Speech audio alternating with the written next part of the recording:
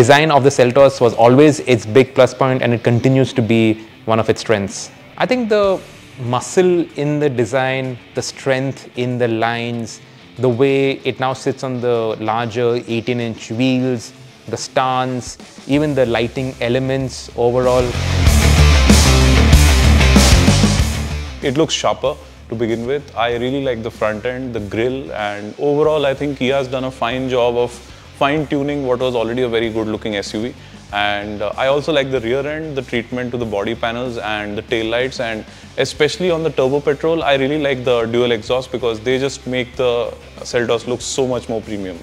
Apart from that, I do like the interiors as well, on the GTX especially, with the dashboard design elements that are there, the single unit screen for the infotainment and the instrument controls and the instrument console, and of course the seats. How would I forget the seats? Fantastic. That every trim level has its own character. So you have different grille and different bumpers for every trim. And then even in, when you sit inside, so different trim levels look different. So that's something that I really appreciate.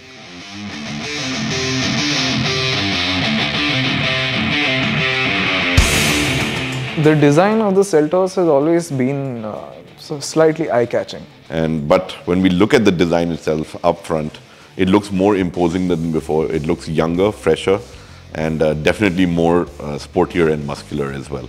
So I think all round, the treatment to the lights, the treatment to the indicators, the new star map DRLs, they are all stuff that really give it a distinct personality. Every piece that you touch, it feels made of good quality materials. There is no cost-cutting measure which is clearly visible, if at all there is.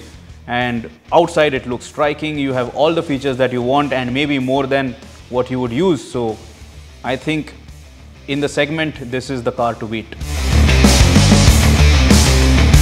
On the inside, because of the huge panoramic sunroof, cabin feels really airy. There's no claustrophobicness felt inside the cabin. Plus, ventilated seats are a boon, especially in this weather when it's humid or it's hot. Virtual cockpit and the ambient system. I love wireless charging that there is. I love the amount of storage spaces. Kia, thankfully, is anyway known for its design.